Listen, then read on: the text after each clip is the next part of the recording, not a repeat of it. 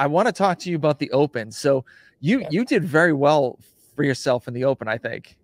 I mean, I was happy with where I finished. Yeah, and where did you finish for the I just looked listeners? before, just because sometimes it changes with scores coming in, but I worldwide in my age category, I was 139th That's in the awesome. world And was and that 91st in the US. nice? And so was that kind of the goal, or were you trying to aim higher? What was the thought going into the Open Well, I this year? mean, since they expanded to 25%, I kind of went in with the attitude of one and done rather than beating myself up, although I was very close to repeating 24.2.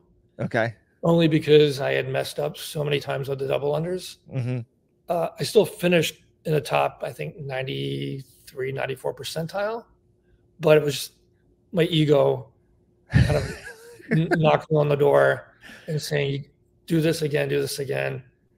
And again, the ego kicks in thinking I would have been nice to finish in the top 100, Mm-hmm. but I don't think I'm going to move forward to the semifinals. So why beat myself up? So Mm-hmm. that was, yeah. So I was pretty happy. I was trying to do the one and done like I did last year and just call it a day. Yeah. But yeah, I was happy. Yeah, that's what I've done lately. It's just like one and done.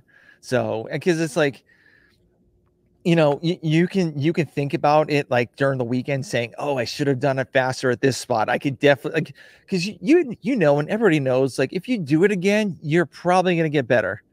But yeah, yes and no. I mean, I also have the philosophy that I think mentally for me, I like the unknown Okay. going into that workout Yeah. and pushing as hard as I can, because you don't know where that dark place is quite going to be and how it's going to feel. Mm-hmm. At what point during the workout, doing it again, you know what's coming.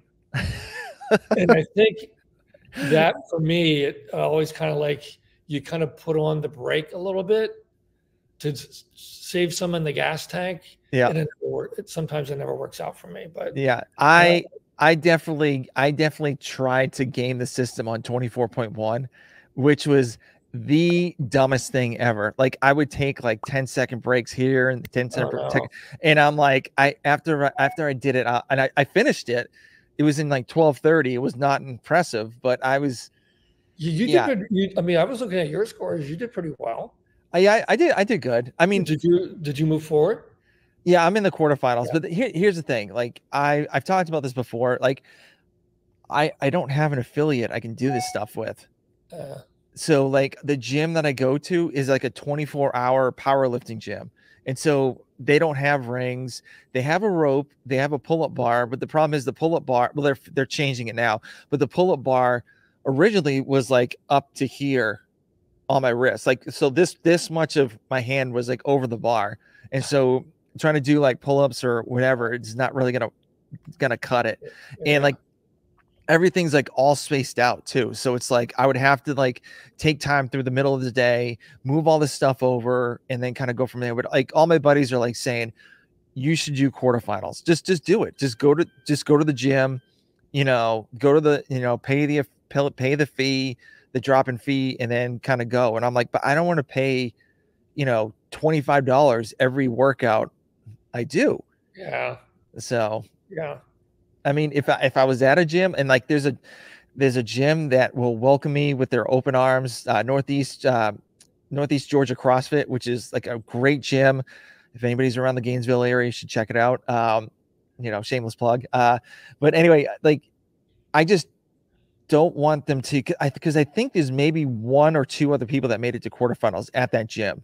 And I don't want to like, say, hey, I want to do it and then interfere with time at the gym and all that stuff. So it is, I'm kind of making excuses, but yeah, I mean, I'm gonna pay the $50 and do it. But I think we had about 10 members make it, and only half are gonna actually go forward and pay to actually enter it.